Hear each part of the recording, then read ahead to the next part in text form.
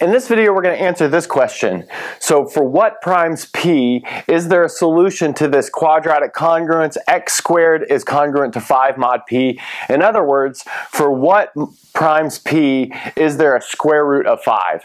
Okay, good. We're going to make use of the Legendre symbol and its properties as well as quadratic reciprocity. So I'll let you pause the video right now and take a look at all of these properties because we're going to pick right up using these properties freely. Okay, good. So what first we want to notice is the following. So this is equivalent to the question for what P is 5 by P, this Legendre symbol, equal to +1. Okay, good. Maybe that's the first thing to notice. And then the second thing to notice is since 5 is congruent to 1 mod 4, we can apply this property of quadratic reciprocity to tell us that 5 by P is the same thing as P by 5 for all primes P. Okay, good. And now that motivates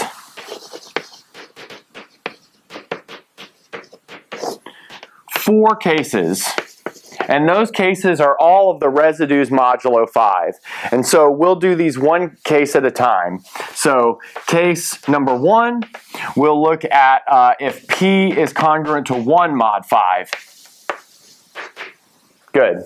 So if P is congruent to 1 mod 5, we have 5 by P is P by 5. But now since P is congruent to 1 mod 5, we get 1 by 5. But then that's obviously equal to 1, and that's because 1 squared is equal to 1. There's obviously a solution to this equation.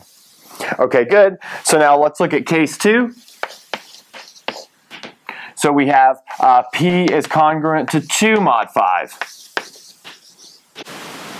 Okay, so now for the second case, we have 5 by P is the same thing as P by 5. And then by this equivalence and this property right here, we have that's the same thing as 2 by 5. But now 5 is a prime of the form 5 mod 8. In fact, it's 8 times 0 plus 5. So that tells us that this is -1. So that means the answer here is it's not a quadratic residue. Now let's look at case 3.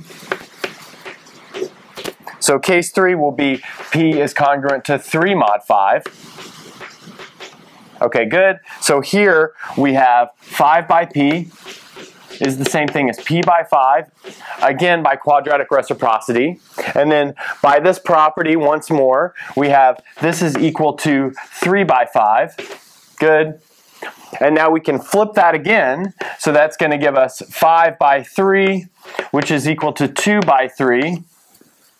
Again, by doing a reduction modulo 3, but now that's going to be equal to -1 because 3 is of the form 3 mod 8. So this is -1. So we have -1 there, and now let's look at case 4. So case 4 is P is congruent to 4 mod 5.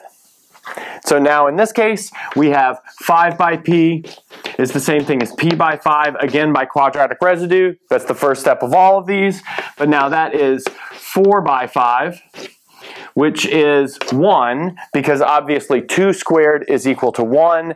And so we get the answer that 5 by P is equal to 1 in case number 1 and case number 4.